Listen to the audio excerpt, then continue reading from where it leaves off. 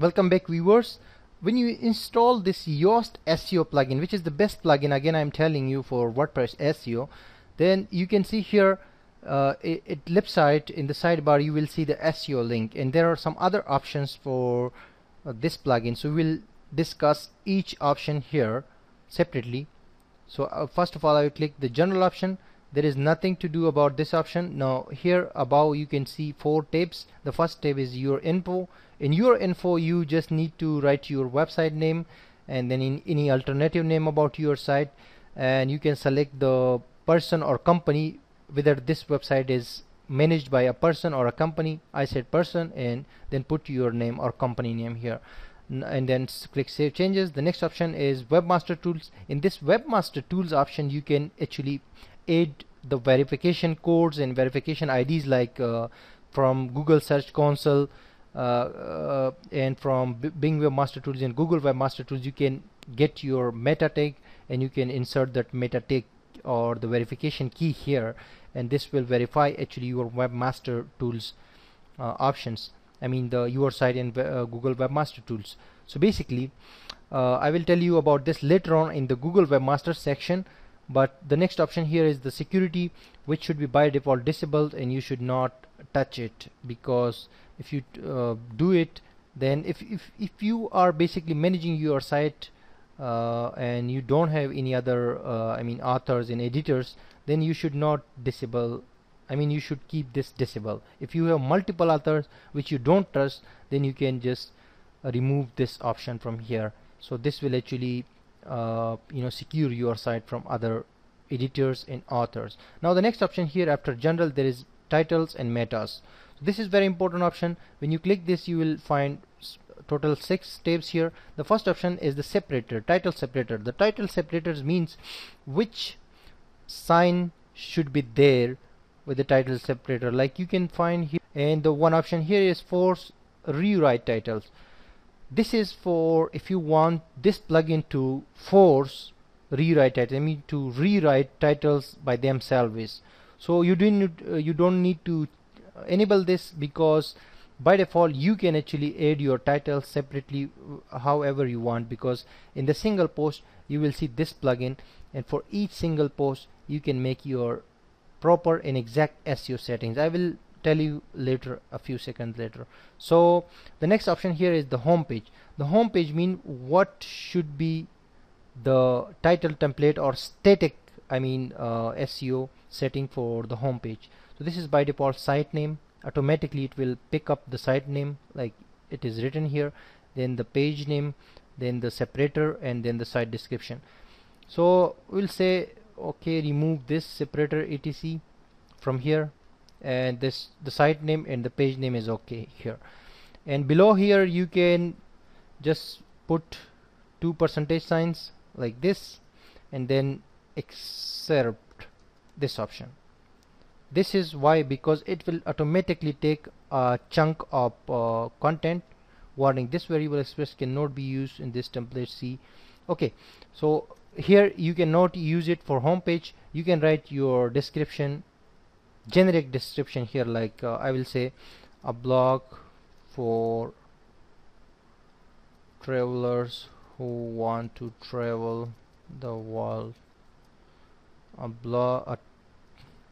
a travel blog about immigration and visa tips and everything related to traveling. Something like this you can write here, and then click Save Changes.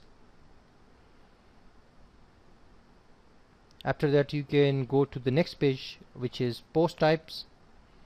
Click this, and this is for I know for post types. Here you will see the first thing is title, then the page, then the separator, and then the site name. So here I will tell you that just remove everything from here and only keep the title, because the title is the most important factor in SEO.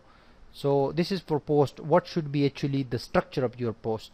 Now here you can add that option for the description, meta description template, which will be excerpt excerpt. Okay, excerpt means that it will take a chunk of code from from the content for that specific page and will show with the SEO here. So that's it. Now the next thing is these options. You should not touch these options because these are not necessary. And for pages you should also keep the title here, only the title for pages. And for media you can also only the title, or you can just say no index to the media, but you can keep the title as well. Now that's fine. Just save changes, click save changes. So these are site-wide settings for different post types and for home page. Now text, so you can see here taxonomies. This is option is for categories and for tags and different things. So by default I will just say no index, and no index for tags and no index for categories and for everything, because I don't want to index the categories and the tags. The reason is because this may create duplicate content issues for me. So you can do the same. If you don't want, then it's your choice, but I will recommend you to to no index and follow these categories and tags. Now archives should also be there is no option. Okay, there is option add no index and follow to the author archives. Okay, that's fine. So the archives should also be no follow, because we don't want to do this. It will create duplicate content issues. Now the next option here is the social option. Here if you click the social option, you need to put all of your URLs here, like Facebook page URL, Twitter page URL. For example, I will add like this, facebook.com flying to world. This is my Facebook and this is my Twitter. So basically this will help me in SEO by Yoast plugin. And all other you can add YouTube and Google Plus and Pinterest, all URLs of your site and official pages and businesses. So click it. This is because you will see, okay, here you just need to add the username, not all the address for the Twitter. So this will actually help this plugin understand and verify all of your social networks, and then will show the relevant person and the relevant details when you post your content on social media. Then after you add all your accounts, then you can go for Facebook and you can just upload an image, a title and description for the content which are basically published on Facebook. So this is very easy and simple.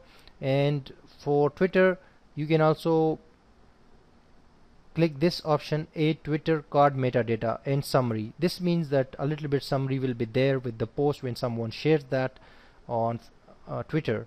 And same you can do for, you can add Pinterest verification code which you can get from your Pinterest account and post that here and save it. So after that your profile will be shared with the post on Pinterest as well. And same you can do for Google Plus. Just get your URL of your Google Plus fan page or business page and put that here and click this option and save changes. So you will make all the social media setting here. Now the next and very important option here is XML sitemaps.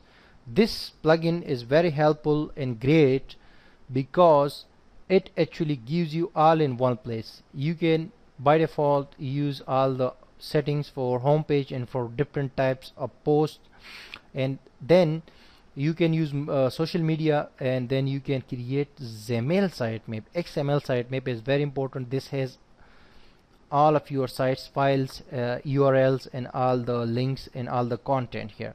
And just you need to click this option once and it will automatically create a complete sitemap for your site. And then you need to just copy this URL with Control C and submit it to Google Webmaster Tools. Google Webmaster Tools is one of the tools where you can submit the sitemaps and you can see all of your websites data, search data and keywords and everything. So that we will be discussing later on in this course. We have a complete section for Google Webmaster Tools, and just that is okay. If you want to lower the entries for the sitemap, then you can do here, but the 1000 is okay, and by default it is just okay, fine. Now the next option is advanced. If you go to advanced option, here you will see enable breadcrumbs. Breadcrumbs is a structure for URLs, for website content, like if I write how to use SEO plugin by Yoast.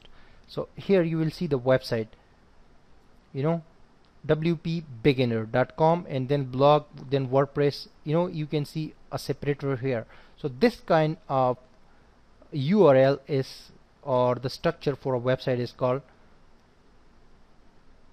this breadcrumbs. So if you want to enable this, if this is by default in your website, like I have this in my website, this website which I am talking about,